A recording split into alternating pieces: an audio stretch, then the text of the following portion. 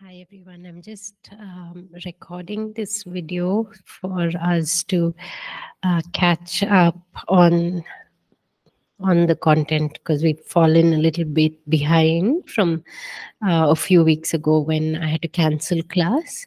So I'll take us through some of the chapters till the end of First Corinthians. I'll cover in this video, and then we'll do another video for Second Corinthians. So before we begin, let me just open us in prayer. Father, we just thank you that you are the author of Scripture, that Lord, you are the one who inspired what was written. And even as we look at your word, we just ask, Holy Spirit, that you would move in our midst, that you would inspire us in new ways, that you would reveal yourself to us, that you would open our eyes to see you, to know you more, to love you, and experience you more powerfully in our lives, Lord. We ask you to just expand our understanding of who you are through this time. In Jesus' name we pray. Amen. So we'll go from 1 Corinthians chapter 15, verses 35 onwards. I'll just read from verse 35 to 49. But someone will say, how are the dead raised up? And with what body do they come? Foolish one, what you sow is not made alive until it dies. And what you sow, you do not sow. That body that shall be but mere grain, perhaps wheat or some other grain. But God gives it a body as he pleases, and to each seed its own body. All flesh is not the same flesh, but there is one kind of flesh of men, another flesh of animals, another of fish, and another of birds. There are also celestial bodies and terrestrial bodies, but the glory of the celestial one and the glory of the terrestrial is another. There is one glory of the sun, another glory of the moon, and another glory of the stars. For one star differs from another star in glory. So also is the resurrection of the dead. The body is sown in corruption, it is raised in incorruption. It is sown in dishonor, it is raised in glory. It is sown in weakness, it is raised in power. It is sown a natural body, it is raised a spiritual body. There is a natural body and there is a spiritual body. And so it is written, the first man, Adam, became a living being. The last Adam became a life-giving spirit. However, the spiritual is not first, but the natural, and afterward the spiritual. The first man was of the earth, made of dust. The second man is the Lord from heaven. As was the man of dust, so also are those who are made of dust. And as is the heavenly man, so also are those who are heavenly. And as we have borne the image of the man of dust, we shall also bear the image of the heavenly man. So here, Paul is going further in his explanation of the resurrection. We saw in our previous class that people were questioning whether there is a resurrection, and so Paul was first affirming that we can look forward to a future resurrection where we will be raised from the dead to live with Christ for eternity. And so now he's answering seemingly another question that the people had, which is, what kind of body will we have when we are raised from the dead? And he talks about the difference between the body that we will have in the new life in eternity versus the bodies that we have at present. Whereas our present bodies are made of dust, they are corruptible, they are natural, and they are mortal. That is, they have the ability to die. Our future bodies will be a body that is incorruptible, that will be raised in honor, that will be without weakness, and that will be a spiritual body, not a natural body. And so we see this also in 1 John 3:2, where it says, "We shall be like him, for we shall see him as he is." So we will have those immortal, incorruptible, spiritual bodies that are raised in glory and raised in power, as Jesus's body was raised. So that's what we see covered here in these verses. Paul then goes on, verses 50 to 58. "Now this I say, brethren, that flesh and blood cannot inherit the kingdom of God, nor does corruption inherit incorruption. Behold, I tell you a mystery. We shall not all sleep, but we shall all be changed in a moment, in the twinkling of an eye, at the last trumpet. For the trumpet will sound, and the dead will be raised incorruptible, and we shall be changed. For this corruptible must put on incorruption, and this mortal must put on immortality. So when this corruptible has put on incorruption, and this mortal has put on immortality, then shall he be brought to pass the saying that it is written, Death is swallowed up in victory. O death, where is your sting? O Hades, where is your victory? The sting of death is sin, and the strength of sin is the law. But thanks be to God who gives us the victory through our Lord Jesus Christ. Therefore, my beloved brethren, be steadfast, immovable, always abounding in the work of the Lord, knowing that your labor is not in vain in the Lord." So the apostle completes his teaching on the resurrection, pointing to the return of Christ to take his people to be with him.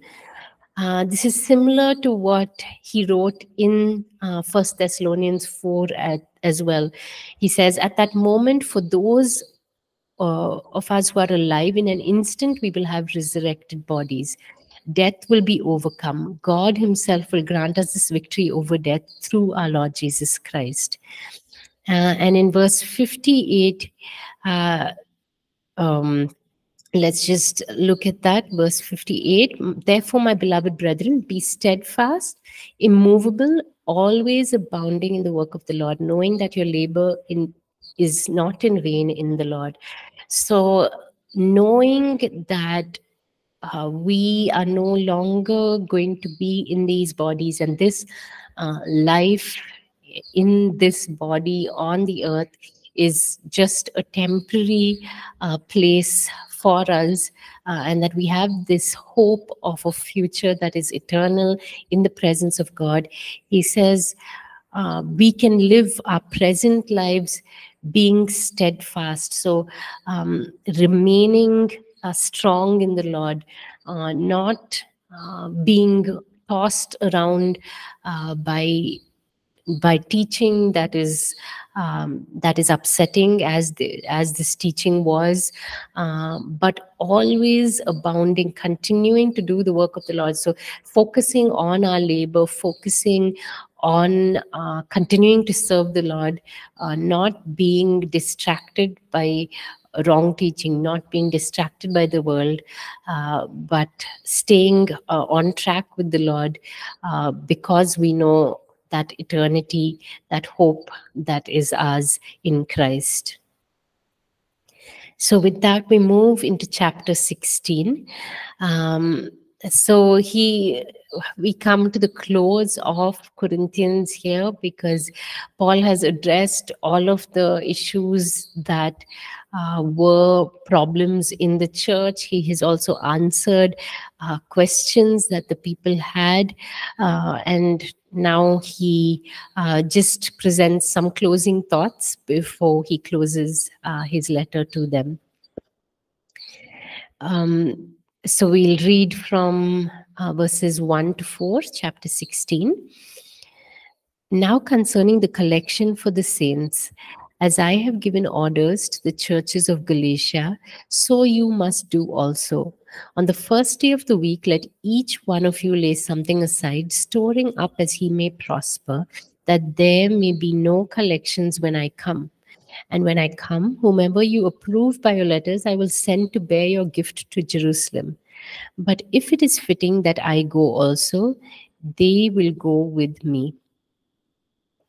So we see here Paul reminding them of a collection that he had already asked them to take for the church in Jerusalem, most likely because of the famine that was there. So we read about this in Acts 11:27-30.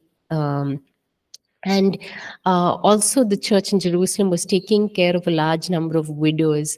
So we see here in these verses the responsibility of the church to take care of those in need within God's church. So this church in Corinth is being encouraged to support the church in Jerusalem because the church in Jerusalem is in a time of need.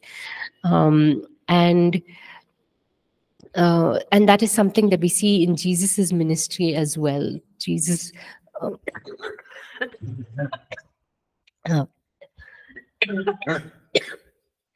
excuse me. Jesus also cared for the needs of people, and he ministered to them physically as well.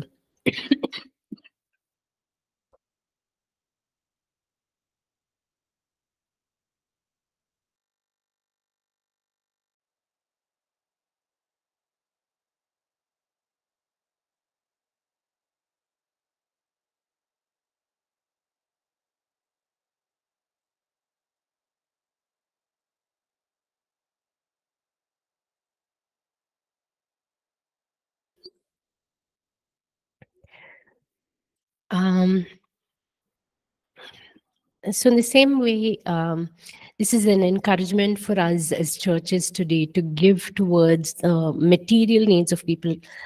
So apart from taking the gospel, to also recognize the physical needs of people, to be ministering to those physical needs. James 1:27 is another example of this, where I'll just read from there. Pure and undefiled religion before God and the Father is this: to visit orphans and widows in their trouble, and to keep oneself unspotted from the world. So we see this meeting the needs of those who are in some way less less fortunate, in a sense, that they don't have the support of a family, or people who are taking care of them, and so the church steps in and takes care of these people in need. And then we see in verse 3, let me just read verse 3 for us.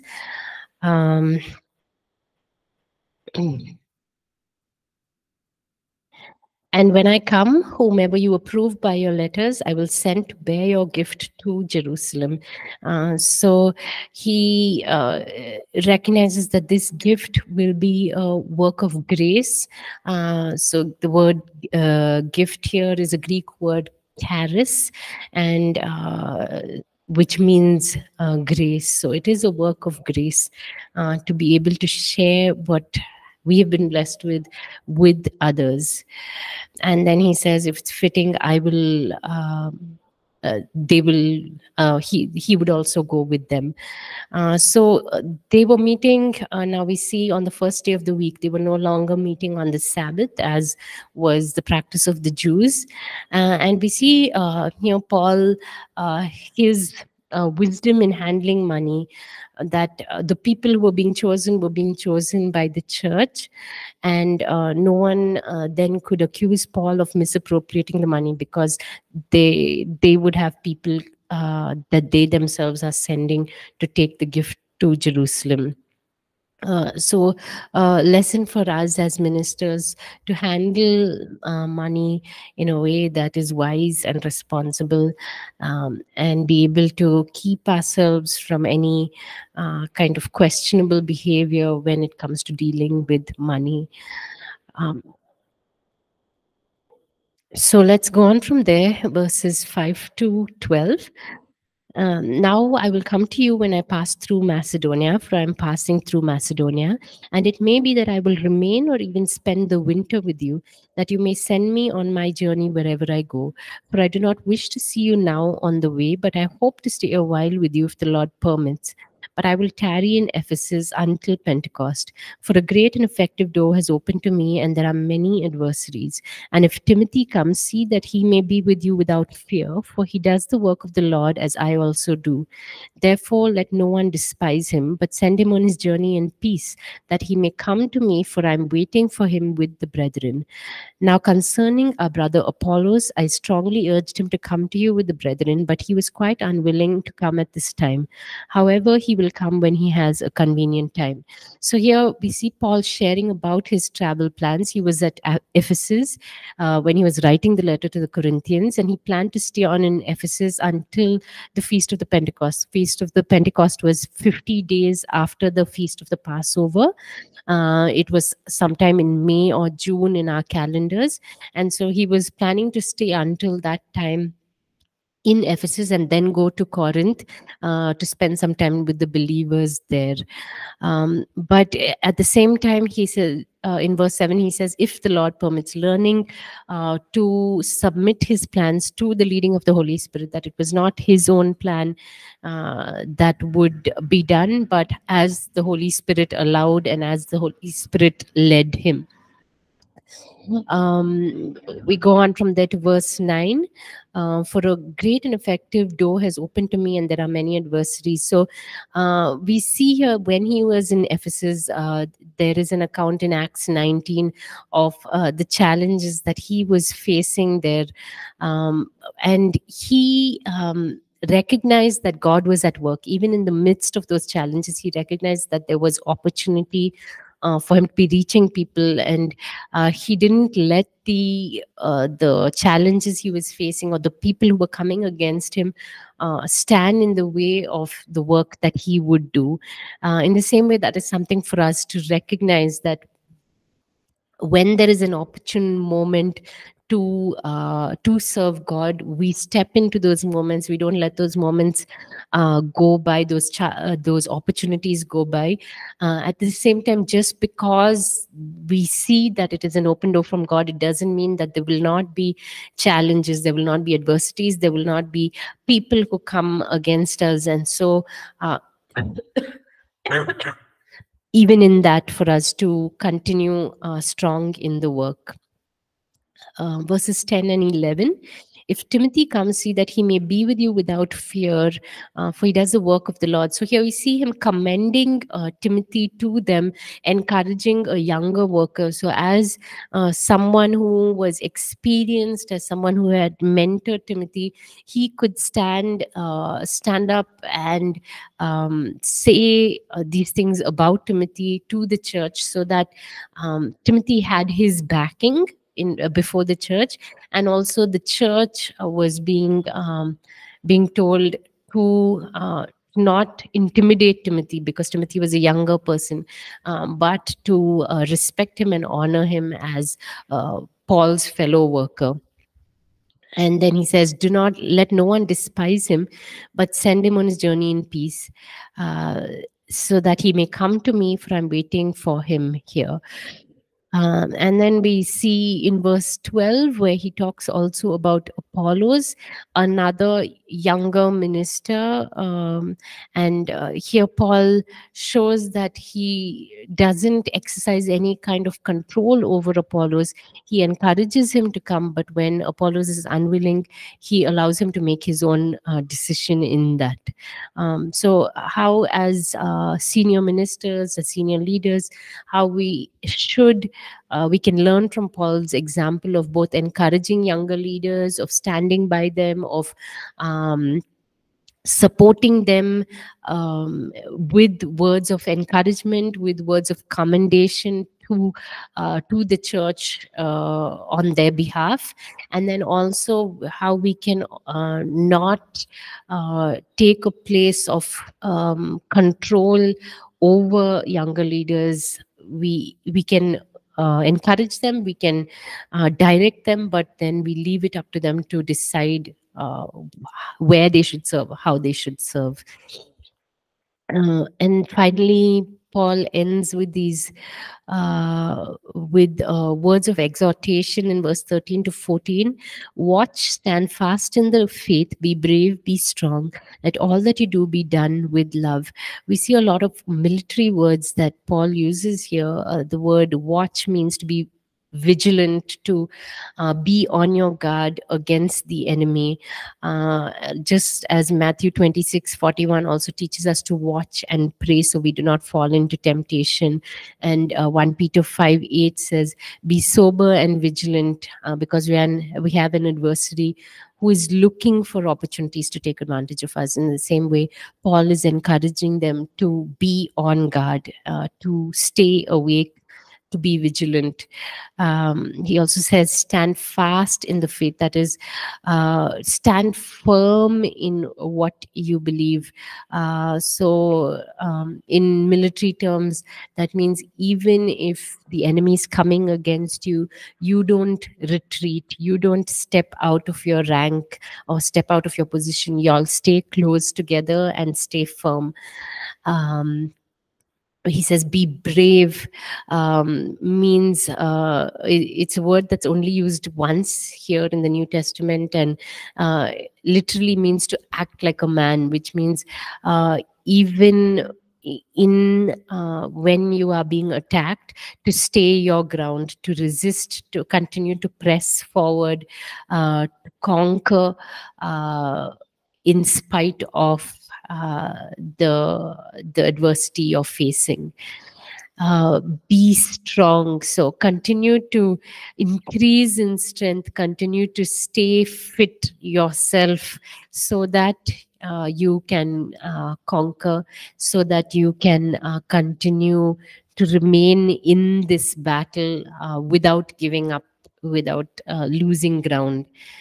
And then finally, he concludes with, let all that you do be done in love, to remind them of what he has said in 1 Corinthians, that all that we do must be grounded in love, because that is what gives what we are doing purpose, gives it effectiveness, and allows us to actually bear fruit for God.